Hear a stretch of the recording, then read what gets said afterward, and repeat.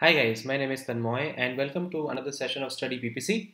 Today we are going to look at how to create a 15 seconds in-stream ad non-skippable video campaign.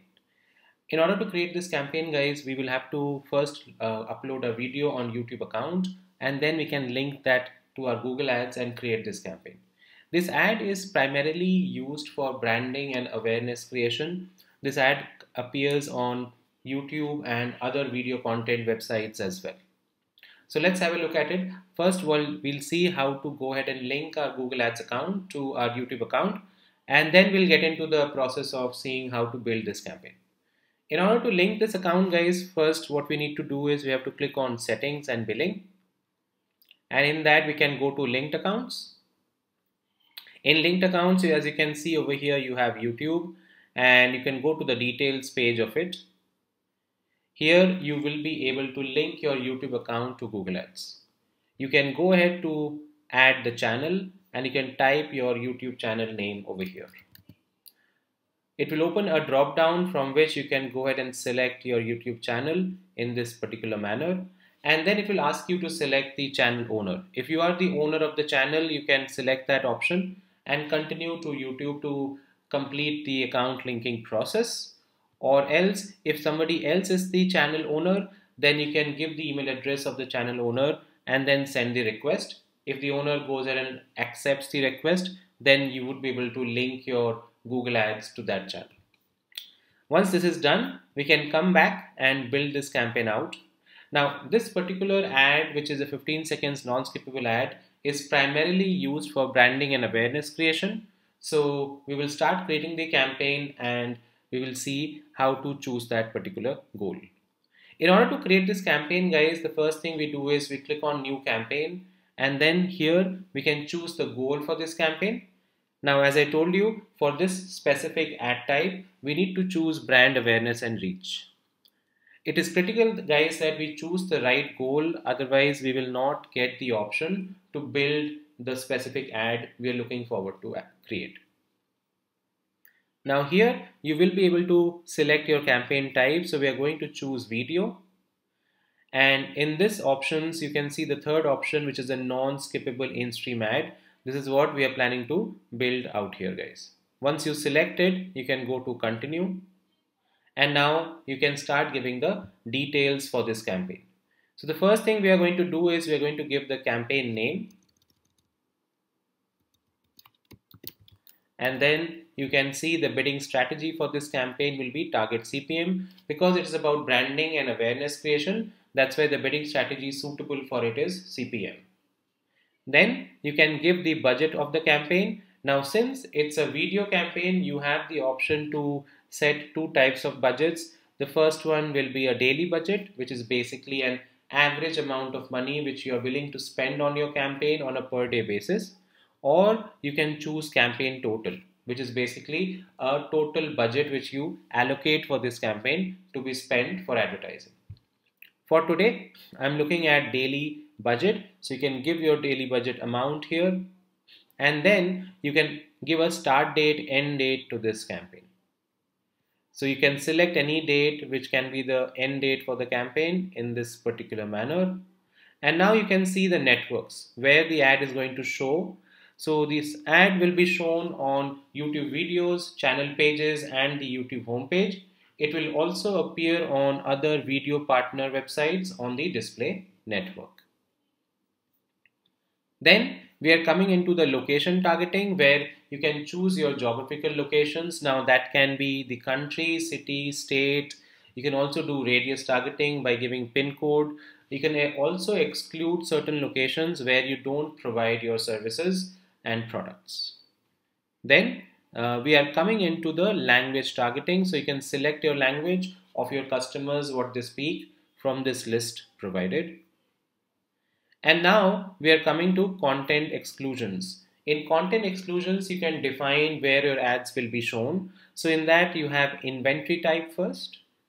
So in inventory type, you have the option to choose the type of inventory where you would like to show your ads. So Google provides us with three options: expanded inventory, standard inventory, and limited inventory. Expanded inventory is a case where the ads are shown aggressively on all types of content and sometimes can be shown on sensitive content as well. Standard inventory is where the ads are shown on content that's appropriate for most of the brands, which is a combination of aggressive and not so aggressive contents as well. And the last one is limited inventory, where the ads are shown very reservatively, conservatively, and not shown to any kind of sensitive content at all. So you can choose the type of inventory you want to target. Then if you come to additional settings, you will get few more things to set up over here, like conversion tracking. You can do a account level conversion tracking or a campaign level conversion tracking here. If next, what you have is devices. So if you want to target specific devices with this ad, you can do that as well based on operating systems, device models and networks. Then what you have is frequency capping. Frequency capping is basically an option wherein you can put a cap on the number of times the ad is being shown on a per day basis to the same user. So you can give a number over here if you want to do a capping of impressions. And then you have ad scheduling, which is basically a case if you want to run your ads on particular days of the week or time of the day, you can set it up over here in this particular manner. You can select your days, your time as well. Once this is done, we are coming into the ad group creation. So you can first of all name the ad group, and then we get into the targeting part of this campaign. Like any other display campaign, you have the targetings for people targeting and content targeting, which you can do. Under people targeting, you can do demographics targeting, wherein you can select the gender, age, parental status of your customers who you deal with on a daily basis. Then you have audience targeting. So in audience targeting, you will get a lot many options to target the kind of people you want to go after based on detailed demographics, affinity. You have also the option of in-market audiences, live events. You can also do remarketing. If you are using a audience list which you have in the account, you can link it over here and you can target them as well. You can also do combined audiences, which is basically creating different types of combinations of audiences which you can target. And then you have custom audiences as well. So wherein you can create your own audience set based on people's interest and intentions and also the kind of searches they do on Google. So let's have a look at this. Let's say we are doing affinity targeting. So you can select that. It will provide you with various categories to choose from. So you can choose in this particular manner. In the same way, you can also do in-market. So you can come to in-market audiences, and these are the categories you will get to select from. So you can choose it. And you can also do your live events, which targeting as well in this, which you get an option for. Live events is basically a concept wherein Google targets based on people's events which happens in their life. So you can choose those options from here. Then what we have is lastly was custom audiences I was telling you. So you can create a custom audience from here if you think that none of the categories suits your business. Once you're done with audience targeting, then we are coming to content, wherein you can do targeting based on websites content. So here what we first have is keywords, which is basically contextual targeting. So you can give the keywords which are related to your business, and we will try to target the relevant content over here. So like this, you can give your keywords which best describes your business and the product and services you are giving. In topic targeting, you will get multiple categories. Now you can see of different types of categories of sectors of work related to your business.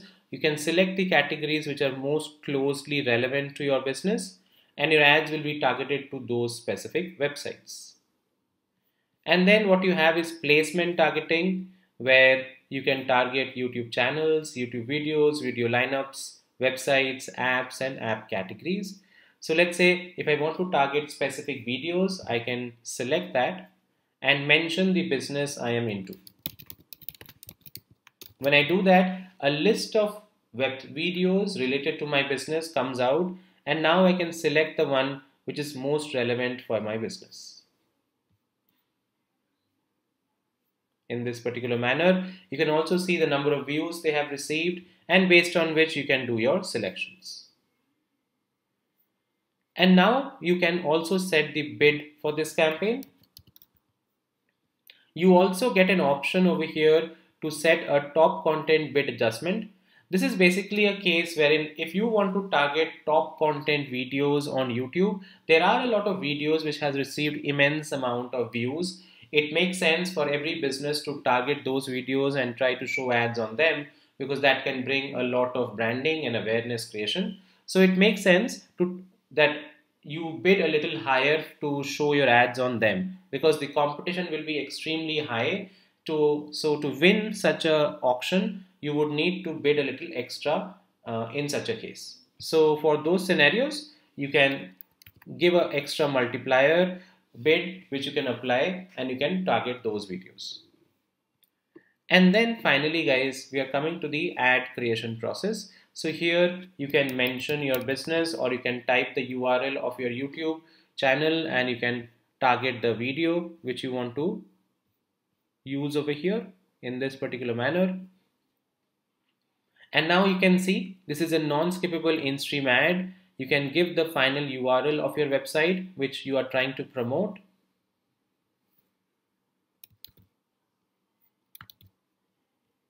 Okay, you can also give a call to action like buy now, register today. You can provide that over here.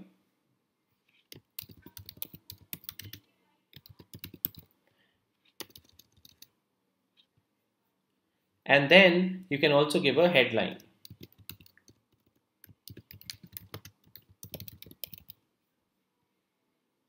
In this simple manner, you can create the ad. You can see the preview of the ad on mobile.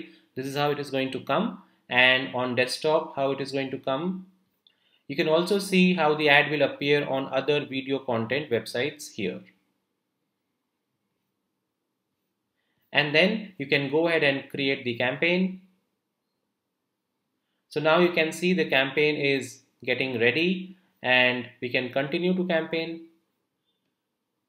So this will be our video non-skippable 15 seconds ad campaign which we have created. You can see the ad group over here. If you click on that, you will find the ad which has gone under review.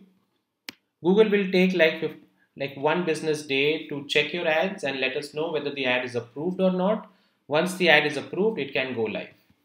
If you click on the ad, you can see the preview of the ad, how it is going to look like on mobile, on desktop, and on other video content websites. If you want to check out the targetings we did in this campaign, you can find all of that on the left panel.